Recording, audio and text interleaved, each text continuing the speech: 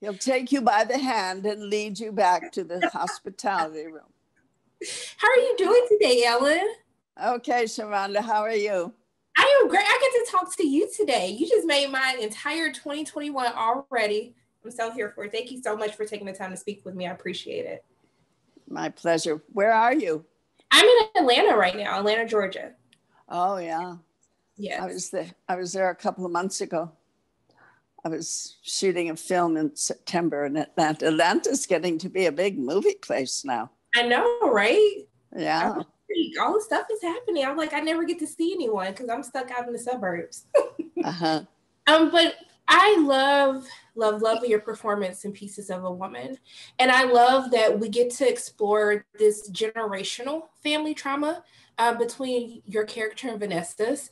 And I really wanted to ask you, because in your career, you've been able to tell so many stories, so many women-centric stories of kind of the trials and tribulations that women go through. And I really wanted to speak to you specifically with your character being a Holocaust survivor and what that was like, really channeling that energy or that pain that someone would go through in that scene with Vanessa.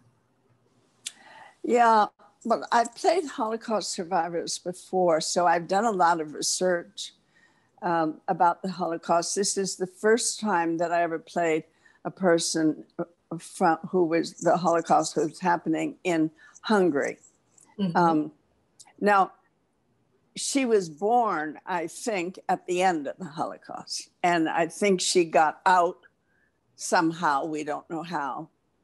Probably her family members got her out to America when she was very young, because she has no sign of an accent. So I think she grew up in America, but her birth was very difficult under those circumstances in the Holocaust. So I based my character on what it's like to have gone through profound trauma as you enter the world. Yeah. And what then forms you as a person. And for me, the scene that Kata wrote as an introduction to the character was a great metaphor for how she views life. When she says she's staging everything, and she demonstrates how a chair is just a chair until you put a cushion on it. Mm-hmm. And she's staging for all of her friends, and she doesn't get paid for it. She just does it because she likes it. And that says to me that she likes to improve things. She likes things to not only be better, but look better. Right. And that's a good metaphor for how she's, what she wants for her daughter. Her daughter is grieving, and her daughter is grieving in a very internal way. Right. And from my point of view, she's locked off and she's not grieving, which is not true. She's just grieving in her way. So I think the film, it's about a lot of things, but one of the things it's about is how everybody gets to grieve in their own way and be allowed to do that.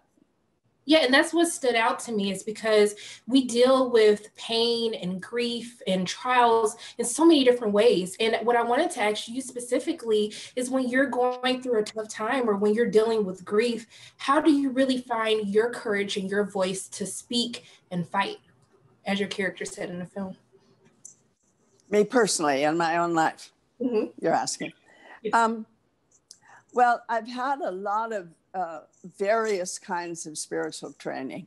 Thank God, because a year like this past year has been really difficult.